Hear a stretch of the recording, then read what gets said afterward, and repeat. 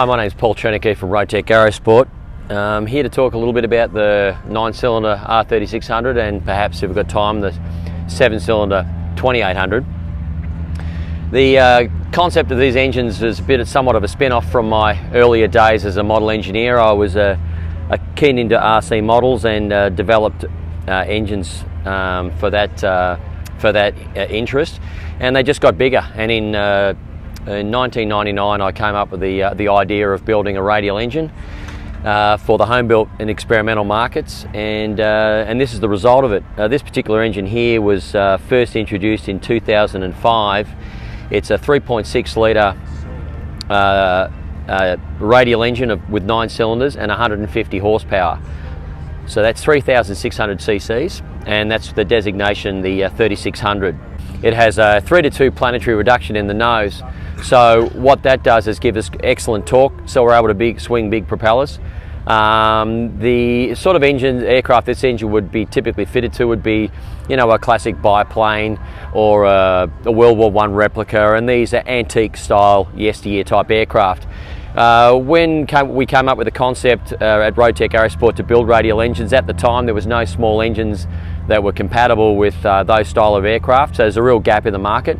And we love radial engines, and so we thought that you know, there could be an opportunity to produce an antique engine that would, as I said, fill a gap in the market and allow people to use World War I aircraft and biplanes and these, you know, as I said, yesteryear aircraft with an engine like this. And so we developed two engines, the 2800 2.8 litre 110 horsepower engine and the 3.6 litre 9-cylinder 150 horsepower engine. This engine was originally built for antique style aircraft and World War I and biplanes, but as it's turned out, it's gone into a myriad of aircraft that we could never have possibly imagined. The Kitfox, the RV8, Luscombe, Cessna 120s, Flybaby aircraft, just a myriad of aircraft that we wouldn't have anticipated or imagined would have had this engine fitted to it. So I guess it's like they say, if you build something, they'll use it, they'll come, and that's what's pretty much happened. So it's spun off from there. We've sold around 4,000 engines since 1999, and as I said, this engine's very popular amongst even contemporary aircraft like the Kitfox Mark III right through to the current Mark VII, the Hat's biplane, and as I said earlier, a myriad of aircraft. So yeah, here at the air show this particular week, we've got two tremendous aircraft. We've got a Hat's biplane with a 3600, and we've got the first Kitfox ever in the United States fitted with the larger R3600.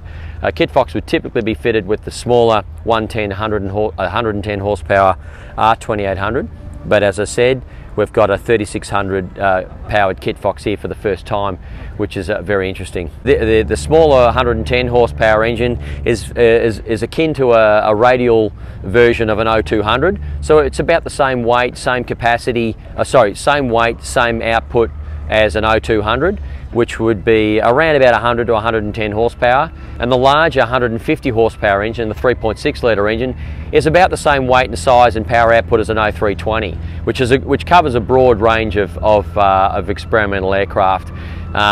So yeah, the 3.6 litre, 150 horsepower, it burns about 7 gallons per hour, and yeah, so it produces about the same amount of performance, horsepower and installed weight as an 0320. Both the 2800 and the 3600 are engines that are designed from the ground up.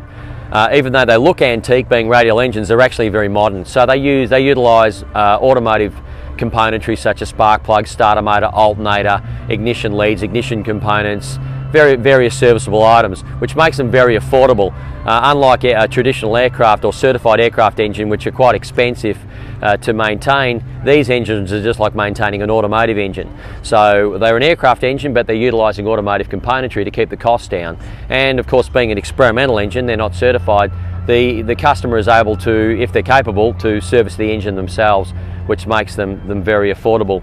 The engines run on avgas or are configured so they can run on avgas or automotive fuel. Of course, being an uncertified engine, it's the buyer or the user can do whatever they like, but we would recommend an overhaul of 2,000 hours between overhauls, and we recommend, and we have a service schedule so that every 25 hours you would replace the oil filter and the oil regularly and do your general maintenance. We have a maintenance schedule, and the engine, as I said, would be torn down at around about 2,000 hours, but again, that's just our recommendation. Currently we have running an airshow special, so the 3600 engine, the larger one, the 150 horsepower, is currently at 19,900 as the base engine. That doesn't include all options, but that is the base engine price. And on the 2800, the cost of the 2800 is 16,500 US dollars. Again, it's the base engine. It doesn't include all options. With all options included, you're probably looking at closer to 23 on the 9-cylinder and 19.9 on the 7-cylinder. And you can find us at we have a great website, and you can get us at www.rotecradialengines.com.